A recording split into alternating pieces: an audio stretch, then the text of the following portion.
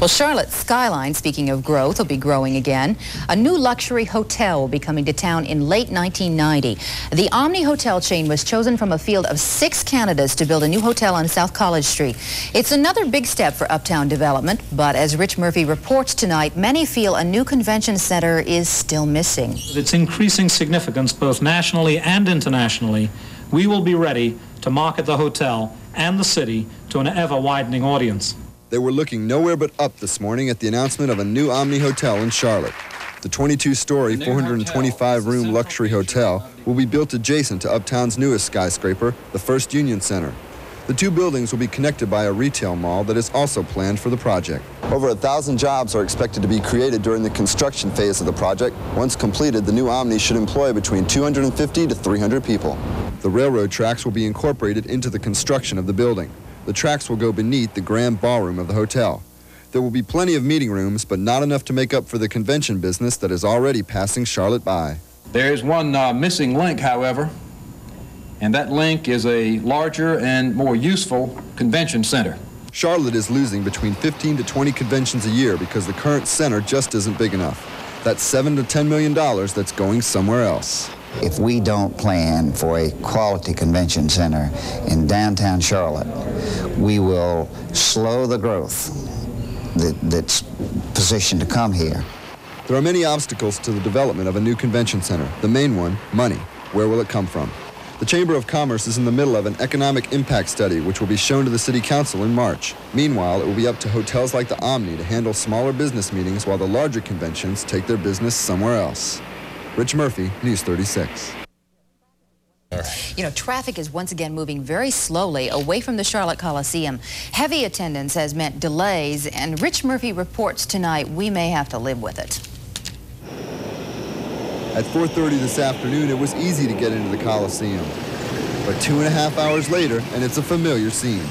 8,000 cars moving through one entrance is going to create some backups. There are lines at halftime, both at the concessions and in the restroom facilities, because those facilities, you can't design a facility for the peak use of that. The same is true with the road system. Camp says the road system was adequately designed, but alternatives are being looked at. One is a new exit that would feed directly into Billy Graham Parkway, but merging traffic would still create a backup. Adding $1 to the ticket price might eliminate the need to stop and pay parking fees, but it would also take away the incentive to carpool. The NBA's other expansion team, the Miami Heat, has traffic problems of its own. Camp has heard horror stories of a 3-hour backup. We may be a little bit spoiled here. I think we have a pretty good situation. But the true judges of the traffic problems are the fans. Are the Hornets worth the wait? When you have 24,000 people show up, you know, you're going to have traffic problems. From everything I've heard about other cities, you know, I think we're probably doing as well as anybody, and especially when you consider we've got a sold-out crowd every game. The parking lot was designed to empty out in 1 hour. The average now is just 45 minutes. For now, that wait is just a price to pay for a successful NBA team. Rich Murphy, News 36. Well, a 2.5-year search is over. After leading police on 2 high-speed chases in the past 10 days, Otis Short is in Gaston County Jail tonight. And as Rich Murphy reports, police are relieved no one was hurt when they captured the armed fugitive. Otis, that's in your little relief. He evaded police for over 2.5 years, but Otis Short is finally in custody. He is accused of murder, bank robbery, and shooting at police officers. During his court appearance, Short mumbled and had to ask the judge what month it was. Short surrendered to police in McDowell County Sunday evening after leading them on a 100-mile-per-hour chase in this stolen car. Short reportedly stole it from a woman at gunpoint after his own vehicle broke down. After a chase, he came out of the car with his hands up, a loaded automatic rifle in one of them. Police are glad he gave up peacefully. Exhilaration, the fact that it's over, we can go back to our regular jobs, and that he's taken into custody and nobody was hurt. The arrest came just 10 days after Short escaped from police during a high-speed chase on I-85. Short is accused of the murder of Jimmy Black at this convenience store in May 1985. Black was shot in the back with a shotgun, his body left by the dumpster. No money was taken from the store on the night Jimmy Black was shot. Family and friends say they hope a trial will provide some answers for his murder. The keys were in his back pocket. No one entered the store. That's the oddity of the situation. that no attempt was made to gain entry to the store. He was just shot. If the boy done it, I hope he suffers. And Jimmy was a pretty good old boy. Nobody had nothing against the boy. He's easy going. Short is also accused of a Gastonia bank robbery in December. According to family members, Short has been in Georgia for the past 2 years, a foreman on a dairy farm. He returned to this area late last year. Short is being held tonight without bond at the Gaston County Jail. His next court appearance is set for February 8th. Rich Murphy, News 36, Gastonia. Now, the Charlotte police. You're watching News 36 on WPCQ Charlotte. Plans for a new home for some retarded adults have run into a snag tonight. As News 36's Rich Murphy reports, a road widening plan has apparently squeezed the badly needed group home right off their property. This symbolizes your bedroom, your home. Melissa Morton's new house was supposed to be on this property.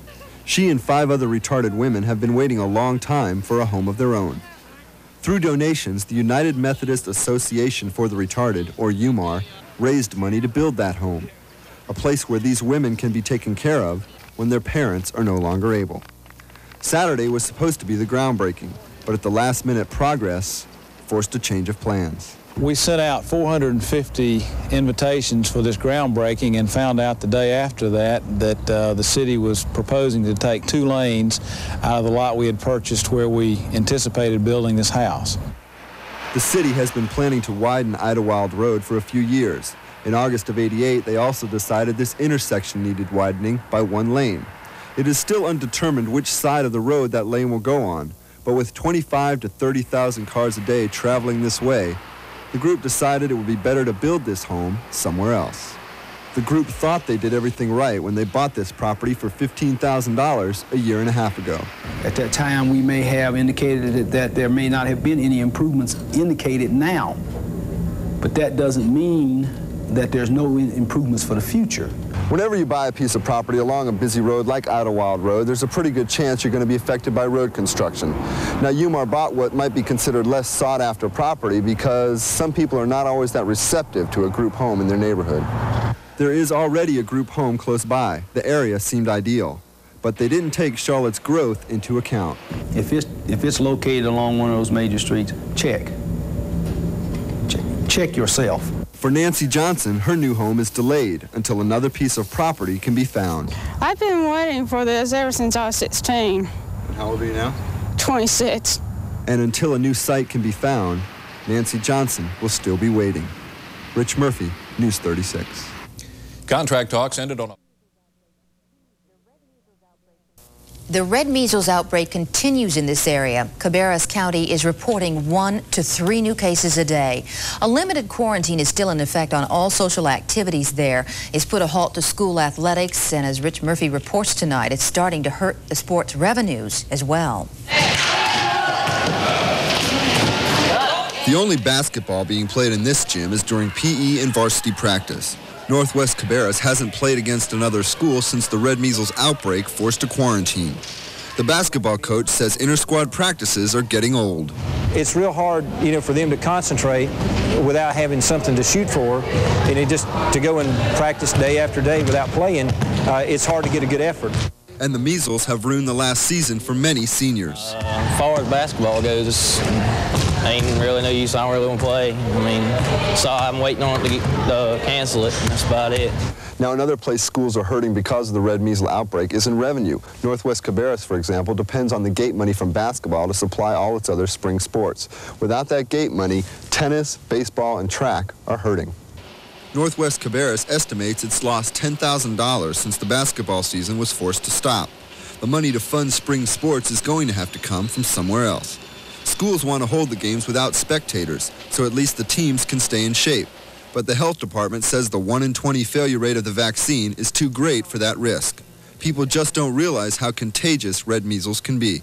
Someone sneezes on one side of the mile as you're walking by on the other, and they've got measles, and they're infected and don't know it yet, and you don't have any immunity, you'll become infected. Until counties can go 2 weeks without a case, the quarantine will stay in effect. School will stay in session, but athletics will stay on hold. The teams hope the red measles are gone by tournament time. In Cabarrus County, Rich Murphy, News 36. A medical... in at least 55 counties. Well, students in Cabarrus County are elated tonight. The red measles quarantine they've been living under has been lifted. As Rich Murphy reports, the lack of social activities has caused school spirit to suffer. The quarantine notices at Northwest Cabarrus High School are finally coming down. And none too soon for the school's wrestling team.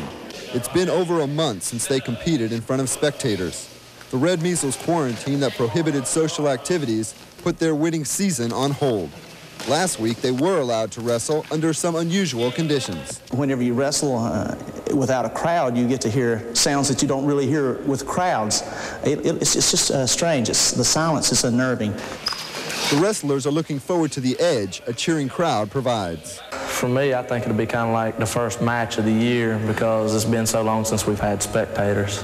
Well, we had a match at East Rowan and in their field house, and that was just like a practice instead of a real match. It was just, you know, all dull and dreary. Basketball has also suffered during this quarantine. There's nothing that builds enthusiasm like a big game, and without that, the students haven't had much to look forward to.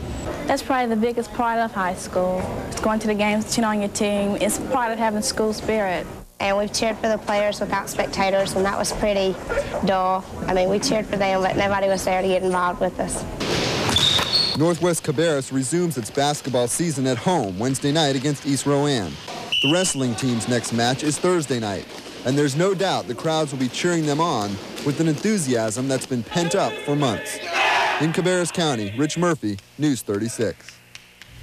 Still ahead tonight, news from the Western Carolinas. Finally tonight, a new program here in Charlotte is helping some retarded adults find real wage-earning jobs. As Rich Murphy reports tonight, with the help of an area business, these individuals are becoming valuable members of the community. The ESM Corporation builds computer cables and wiring systems, but this high-tech company is also providing an opportunity for some lower-functioning adults. Kathy Helms is 24 and severely retarded, but ESM allows her to earn wages just like the rest of its workers. Our awareness of the handicap situation in Charlotte has grown due to St. Mark's being here, and they've provided us with a service as well as us being able to provide them with a service.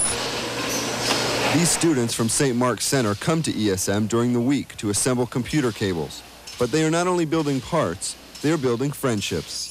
They interact with the people that work here, and as a result of that, they've really blossomed in a lot of ways. Their abilities to communicate have really become expanded since they've been here, and just their general disposition overall. They seem much happier now. And the employees at ESM, like John Rucker, are learning they really aren't that different after all. The main thing is that they're not really handicapped, that they can work. There's jobs that they can do, and they're good at it.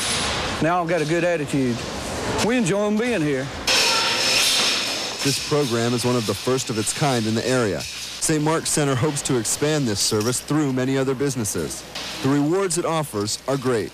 Just ask Janet. What do you like about having a job? It gives me something to do. There you go. Rich Murphy, News 36. Well, teachers marching uptown to let it be known they are...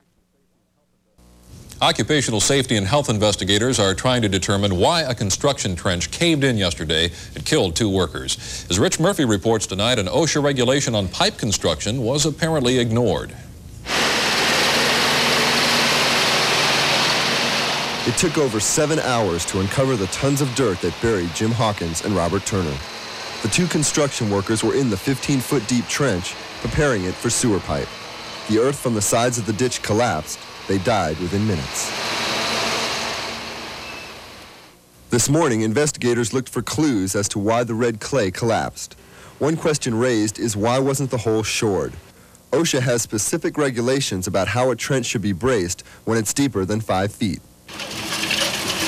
This crew is laying sewer pipe for a new development in York County. They say shoring regulations are rarely followed. And how deep is this now?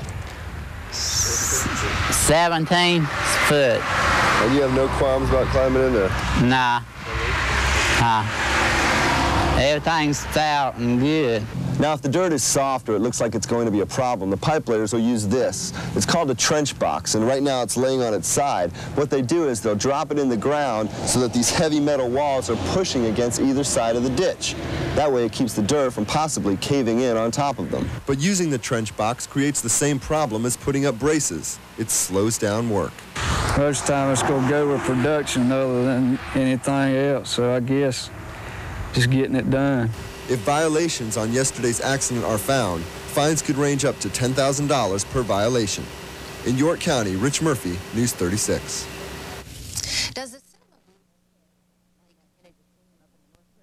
And that could be the theme up in the North Carolina mountains tonight. Sugar Mountain Ski Resort was transformed into a movie set today. And as Rich Murphy reports tonight, just like skiers, the film crew was hoping for snow. When you make a movie on a ski slope, conditions dictate certain things. Boom microphones work better with the proper mitten. A well-groomed surface is essential, and it's very important to keep the actors warm. But once these things are taken care of, Sugar Mountain is a pretty good place to shoot a scene. This opening sequence is a kind of escape sequence. This family is trying to escape from this country, the USA in near future, into supposed to be the Canadian border. The father of this fleeing family is killed, and that's where the movie The Handmaid's Tale begins. The story is about what happens to the wife, actress Natasha Richardson, after she and her daughter escape over the wall to Canada. The climate of North Carolina is ideal for this production. That's why I picked this area of North Carolina, because we're trying to get 2 seasons, or actually 3 seasons. The winter season for the beginning of the picture, then the spring season in Durham, and then hopefully in April get some good summer weather and shoot the summer sequences. And the end of the picture is again in the snow, which we hopefully get tomorrow and day after tomorrow. Yes, they do have to blow snow on this slope, but packed powder isn't as important to movie crews as it has been to North Carolina skiers. But the producers have been paying close attention to the ski reports. I've been watching this gentleman's television set every day in the afternoon, and we got lucky, I must say. You know, it was exactly what we want. That's what we got. Hopefully, by doing this, people are going to realize, hey, Sugar Mountain's got enough snow to make a movie up there on the snow, so it must be pretty good. The top slope was closed today for filming, but skiers will have their own chance to escape when it reopens this weekend. At Sugar Mountain, Rich Murphy, News 36.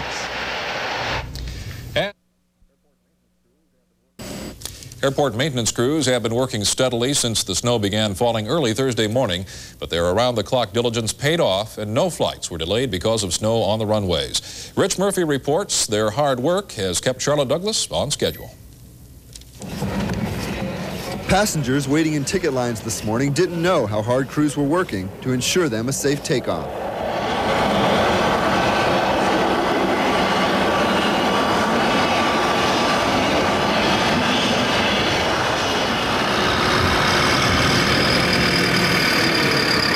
The snowplows have been running since early Thursday morning, helping to keep the runways clear. Roger, I'm on the ramp. I'm going to head through the tunnel and go down Alpha to approach in 36 left. Don Hicks is in charge of airfield maintenance. This morning, he took us on a condition check of runway 36 right. Looking for accumulation of snow on the runway, snow and ice. About 3 this morning, we closed our left side runway, started pushing snow on it, clearing the snow off the runway to prepare for the inbound flights. This morning, we were able to have all 3 runways clear of large accumulations of snow by 7 a.m. After years of clearing snow at Charlotte Douglas, Hicks has confidence in his crews. We know our abilities, and when it gets to the point where we have to shut down, when it becomes dangerous, we shut down. After working 24 hours, crews grab a break at the maintenance facility. Working overnight in the snow presented some additional problems. Last night I heard it was about like a half a mile visibility, so we had to be very alert. They had to keep contact with the control rooms a whole lot during most of the evening. And although they're tired, the job isn't finished. We got to keep rolling, sleep later. The only delays today were due to de-icing.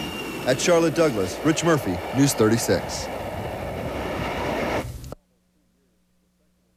Well, it's been almost 2 years since a sexual scandal forced Jim Baker to leave PTL.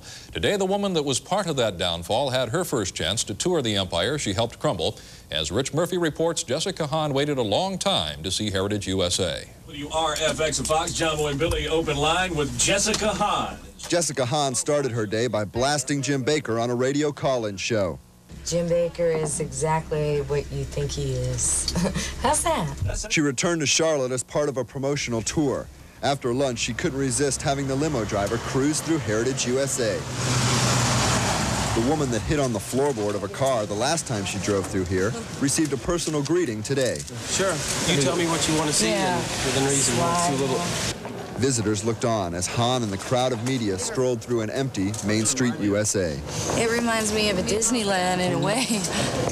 So this is where Jerry Falwell slid down. Stuff's coming up. Be careful. I have so little to do with this story. It's unbelievable, but everybody assumes I'm the one who brought it down. But how am I going to bring this place down? Tourists with little else to do became autograph hounds, even requesting Hahn's signature on her Playboy pictorial. The former church secretary says she is just a small part of Jim Baker's downfall, and even longtime supporters say Baker is not innocent. The lust of man. That's right. The lust. Of course, she was nice looking. He fell for her, and he couldn't resist it. But look what he lost. Today, the empire that Baker built was nearly deserted, and it was not Jim and Tammy, but Jessica Hahn driving off in a limousine. At Heritage USA, Rich Murphy, News 36. A bizarre mutilation of farm animals is being investigated in Caldwell County tonight. 7 dairy calves were stabbed repeatedly while in their holding pens. Our Rich Murphy reports residents there are stunned. And I came on up to feed them. Well, they always just run and stick their little old heads out these holes to get their milk. Mildred Hatley began her chores as usual Saturday morning. As she approached the holding pen to feed her calves, she noticed it was too quiet. And I had begun to wonder, so I just looked in here, and the one in here was stabbed to death, just stabbed full of holes, and was laying there dead. 7 of her Jersey dairy cows were stabbed, 2 already dead, laying in a pool of blood. A third had to be put to sleep yesterday. The remaining 4 have been stitched up and hopefully will be okay. Hatley can't imagine what type of person would do this to such a harmless animal. I don't even like for my mind to it crossed my mind that the human race is that low down. I mean, a human can be that low down. This is not the first time that someone has mutilated Mildred Hatley's farm animals. Back in September, on 2 separate Friday evenings, someone went into the chicken house and killed nearly 100 baby chicks by cutting them in half. These look like you had just taken a knife and cut them down across the back and pulled them apart. Some of them look like they just took a hold of them and pulled their heads off. Police are questioning suspects in the calf killings. There are possible leads and clues left behind. Hatley believes it had to be someone familiar with her farm because the pens were only built 6 weeks ago. In the meantime, she is fighting back her feelings. That's one thing I got to do is not have that hate down in my heart for somebody. I got to love their soul, but hate the deeds that they done. In Caldwell County, Rich Murphy, News 36. Well, today's parade had some special meaning for local Vietnam vets. Our inside story, Karen Church joins us with a look at why this year's celebration is different for one Charlotte Vietnam veteran. Karen? Well, Tom and Jesse, today we're going to do something a little bit differently. Photographer Rich Murphy and I are going to show you the thoughts of Vietnam vet Bernie Lee.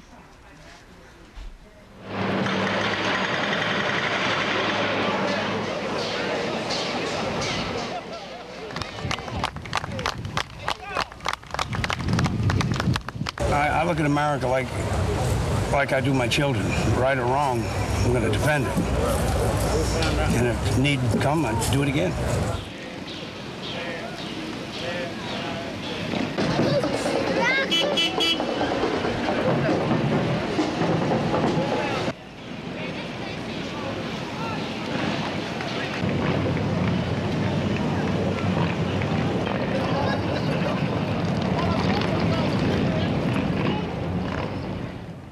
I don't know if you can really explain what that means. It's been a long time coming, I think. I don't know, it just means everything to us.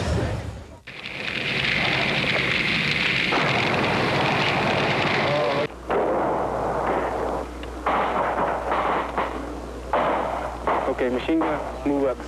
Right over here. Watch, grenade, get down. When you get a service like this, it's a message to everybody. People can live together, you know. You don't have to kill each other.